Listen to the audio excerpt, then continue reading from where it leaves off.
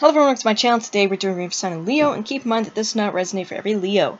If you'd like a personal reading, that's going to be the first link in the description down below. Repeat that, first link in the description down below for a personal reading. Also find a bunch of things there in the description. You can find my Etsy shop, which has my tarot and my oracle cards on there. A bunch of things there on my Etsy shop in the description down below. Just have to go check that out. Go ahead and go buy something. Really appreciate that. Currently have a sale going on there. You can also find my shirt store on my website, different social media platforms I'm on, as well as Patreon. All that's in the description down below. If you'd like to donate to the channel, feel free to do so. I do appreciate donations here. So, let's do some prayers first here. Leo, we have number 6 with the goddess Kali over here. Alright, I know it looks a little bit spooky, but it's okay. It's the prayer part. It says, Wrathful Black Dakini, Mother of Wisdom, Grace, and Power, Trama Nagamo, Krotakali, I bow before you with respect. I surrender to your workings. I humbly offer you the attachments, karmic seeds, and obscurations of mind and body, so that transformation and liberation may occur for the spiritual benefit of all beings. All defilements submit to your liberating presence. This is Jai Ma Krotakali. Alright, so that's the first one over there. And then we have this one as well, Kuan Yin, number 40. It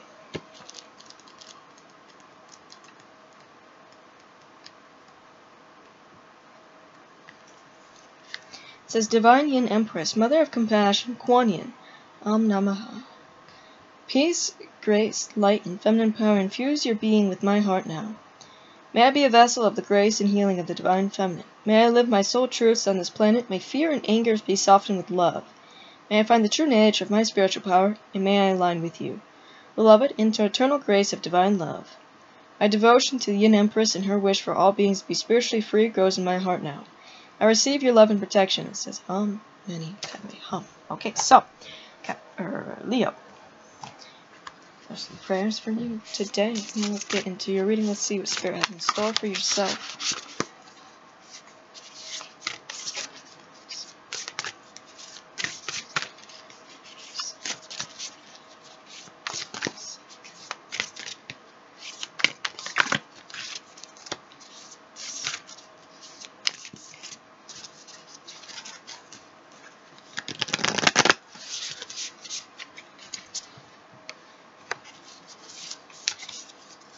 Number 34 with Life Force Energy. Alright, see everything on the card there. Make sure you see the card. We have number 39, Art, Ancient Future.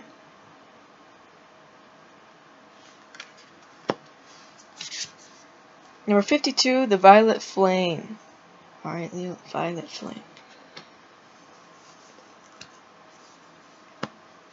There's like an angel attached to the Violet Flame. I don't remember which one. But let's get your last card. We have number 29 with Harmonic Flight. Alright, look at this. So up here we have like the infinity symbol. Alright,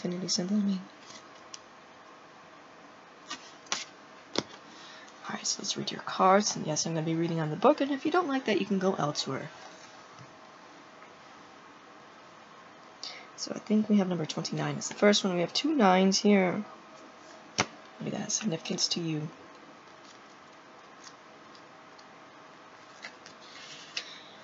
So seeing the divine in the eyes of another. Relationships with deep bonds, karmic connection, clearing illusionary projections, life-changing connection, transmitting dissonance, removing heart armor, being seen, teamwork. Alright, look at this.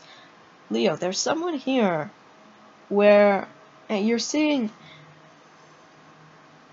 how divine you each are, right? Now this could be a person already in your life, or it can be coming towards you, but there's a very big connection here happening. Okay? It says, the powerful image represents the divine we see when we look deeply into the eyes of another. And our armor drops. See, this is even gonna take you, like, if you are a guarded person, you're having a person being brought to you where the connection is so strong, where it's like so divinely connected. Alright, and when I say divine, I mean actually divine, where they do not pull any sort of bullcrap. Alright, Leo, where it removes all them walls you may have, or if you're already open, cool, right? When we meet another being, present in the moment with no stories, judgments, or insecurities.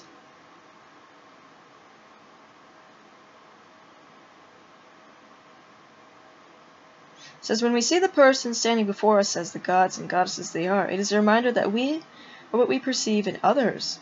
But also, when we drop into the mindless space of pure essence, we might see the world seeing us, seeing them, seeing the infinite, eternal, allowing all that is. It says, many people are seeking their twin flame, as life-changing, world-rocking, and unfathomably beautiful finding the soul can be. It is quite possibly one of the most intensely confronting, trigger-provoking, and sometimes painful connections we can have. Alright, Leo, look at this. We're having a twin flame here. That's what it seems like. Those who are most dear to us can bring us to our greatest growth. Maybe it's going to trigger a lot of growth within you as well, but that is why spending extended periods with our family can be challenging. When we see and be seen, disarmored, and trusting, we can come to deeper love. However, this deepening process can trigger the release of outdated, unhealthy patterns. Thus, shadows may be brought to the surface and to heal. When we feel safe in the arms of our beloved, our defenses yield, so we shall further into our hearts. However, fear-based reflections or projections can surface in this place of deep vulnerability. Subconscious behavior, including childhood pattern, can also present themselves.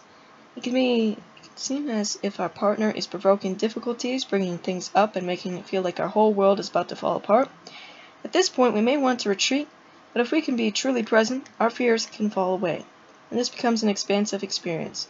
When we have a profound twin flame connection that feels beyond worlds and lifetimes, we bond with the other person so strongly that we choose to face the fire when we would usually walk away. Our passion drives us to seek the resolution, to heal ourselves, to overcome barriers, no matter how confronting it can be. Because our partnership is worth it, and when we can rise together, somehow, incredibly, the universe seemingly aligns the places the twin flames need healing. Their triggers may be synchronized so that when they feel uncentered, or there's a codependence or imbalance, it can feel like a very volatile space. If they find safety in love, and they are willing to see and be seen, their triggers can blossom into deep transformative healing for them.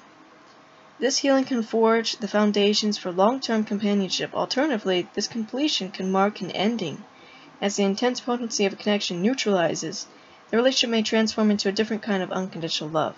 Harmonic flight shows us that when we harmonize our energies with that of another in any form of relationship, we can soar to the sky. We can guide each other higher and higher by encouraging all that has been weighing us down to drop away. It says, what you see in the eyes of another is a reflection of yourself. See, this person's going to be reflecting a lot of yourself here. This card may be encouraging you to look at the bigger picture of a close relationship. A perceived challenge may be an illusion or projection. This card may relate to family, teamwork, community, and ways you can harmonize into systems for deeper growth. The bonds you share give you the power to transmute your fears. Put time and awareness into resolving karmic connections, or they will continue to play out. It may also be a life-changing connection on the horizon. For 34. It says energy, mana, Aina, the rainbow, spectrum, bright white light, Reiki, celebrating life, God force, optimal health, being vibrantly alive, thriving nature, conscious consumption, Eden. The body is a temple, bringing earth into balance, cell rejuvenation, the love of the land. What happens when we seek to maximize the life force energy in everything we do?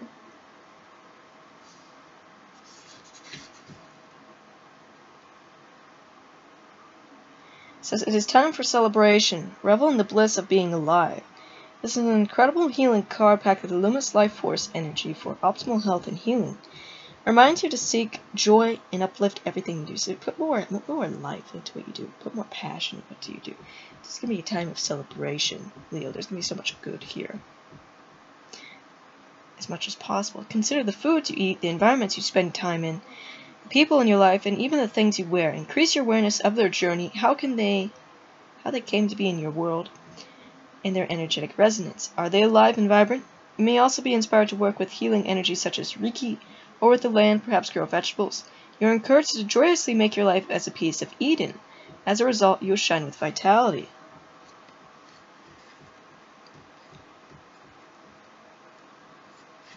So we have number 39. Wisdom from indigenous people. Ancestors holding the keys for the future. Ancient remembering, bloodlines, how the past affects the future. It's time to step up. Timelessness, power symbols, activation for powerful shifts. Alright. Right now, the legends of the Lemurian civilization feel important as the wisdom from this ancient time is relevant. Fall of Lemuria alerts us to the possibility that humanity may face if we live without respect for the earth. An ancient remembering is emerging. Many of the seed crystals and the knowledge they are imbued with are becoming unearthed.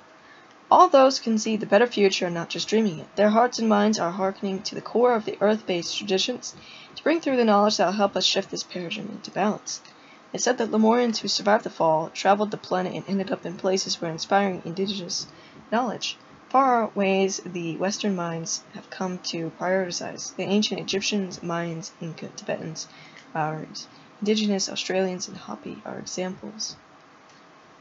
These ancient knowledge keepers of earth and ethers have been holding the key for a new world. See that ancient knowledge, Leo. It's accessing ancient knowledge and integrating it with life force, right? And everything that you do. Called back to our roots to acknowledge the infinite wisdom available. See that? Look at that. Infinity symbol. Infinite wisdom. There. Available when we drop into our knees in humble receptivity. To move gracefully forward, we must first stand in our power for the places, ethics, and conservation of what matters most. When we heal ourselves, we often heal our ancestors also. As illuminated beings ready to make a change in the collective consciousness, we can sometimes take on what seems like far more than our share of karma. We may be clearing some of the wounds from our ancestors. With this in mind, we can ease through the waves, allowing guidance and empowered perspective to lead us to the greatest good. Since this card is imbued with activations for a new paradigm, you are now being showered with blessings in preparation for a transformation. It may be turbulent at times, but you will grow and heal through the coming journey. Partake in activities that help you drop into a meditative state as often as possible. Use clearing tools to raise your vibration. And don't get caught up on the destination. Focus on your journey and experience. You can navigate a situation you have no experience with by being truly present. Integrity and intuition will be your guide. See, look, you're going through a journey here, Leo. Alright, it's telling you not to focus on the outcome. Raise your vibration. Alright? Putting this spiritual ancient knowledge into everything that you're doing. And bringing it to life. Like putting more life, putting more passion into your daily life here. You're going to be showered with blessings the more and more you do that. Number 52 says your psychic toolkit, recentering practices, deepening your energetic awareness, clearing your aura, healthy energetic boundaries, protection, removing trauma from your field, maintaining a high vibration, rebalancing after times of raised frequency. As we deepen our spiritual path, step out of illusionary constructs, and become self-realized empowered beings, life may present us with more opportunities to grow than before. When we explore our innate healing ability, we may experience our expanding consciousness as deeply blissful and illuminating. Our glimpses of higher awareness can be found by periods of intensity as we return to normal. These uncomfortable experiences are shadow elements, unaligned with the higher frequency, dropping away so we can maintain our new frequency. Your sensitivity will be heightened, so it may be harder to spend times in places with frantic activity. You may feel disoriented, have emotional ups and downs, and even physical symptoms. Daily practices for recentering will help you drop into yourself and be present and still, away from busy mind and chatter and distractions. There are so many ways to meditate, so experiment and find what works for you. There's no way to do it wrong. It says yoga, it says qigong, painting, or walking are just a few examples. We can learn to protect and maintain the energy we cultivate in ourselves, not from fear, but through a healthy awareness of what is ours and what is the energy of others. As we expand our consciousness, our empathy may increase. Maintaining energetic sovereignty will allow for heartfelt exchanges with healthy boundaries. Just as we keep our body fit and healthy, it's good to ensure our energy field is free from anything that no longer serves us. We all experience some level of trauma as we go through life. The effects can stay in our aura if unaddressed, may influence our physical and emotional well-being. There may be ways to clear your energy field. Seeing an energetic healer or clearing methods you can do yourself can also be helpful when you feel dense, heavy, triggered, sluggish, or down. Being able to kickstart a positive vibration so you can regain perspective can be the key to flowing through situations that seemed overwhelming or unsurmountable. Work with the violet flame to transmute anything that is not for your highest good into love. See, anything that does not, that's weighing you down, connecting with the violet flame there. Now, there might be meditations that you can do for that. I'm not sure. You'd have to look on YouTube. Either way. Violet flame. Transmute anything that's not highest good into love. The flame is simple to visualize and a powerful tool that can be used by anyone. You can also visualize it, as you're meditating.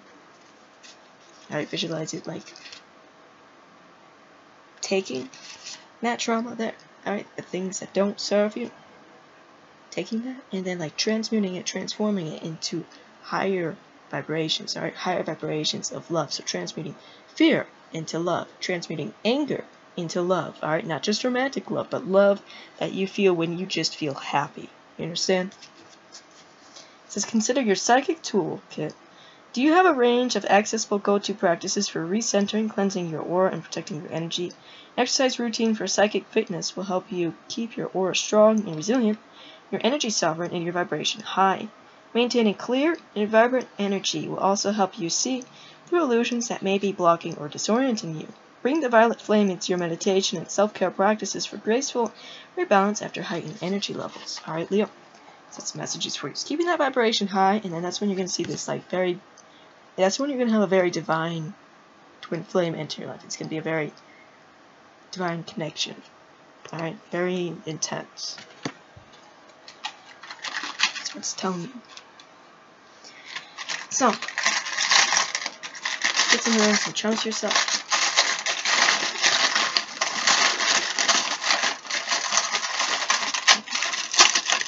Okay, what do we have?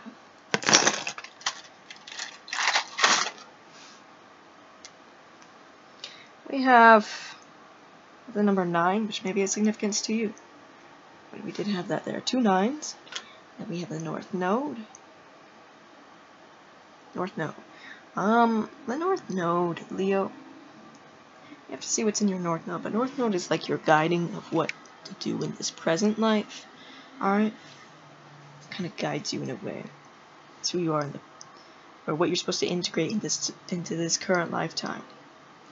Alright, maybe you're on life path 9 or something, I don't know. We have Hathor. We have Anubis. We have Obsidian, which is a protective stone. We have this Dragon Moon, which could be a symbol of Kuan Yin over there. We have Virgo. Alright, maybe you have Virgo North Node, or you know someone who does. Oh, we have another one over here. We have Taurus. Maybe you have Taurus North Node. Leo. I didn't even see that there. We have Ra. We have Bastet. We have Horus. We have the Green Man, which you connect to. We have a Chinese Oak saying of the monkey over here. We have a gateway opening for you. So, that's all I have for you. Like I said, first link in the description down below for personal reading. Also, go to my Etsy shop. If you want to go buy something, really appreciate that. And if you want to see more content, don't forget to like, subscribe. Bye, guys.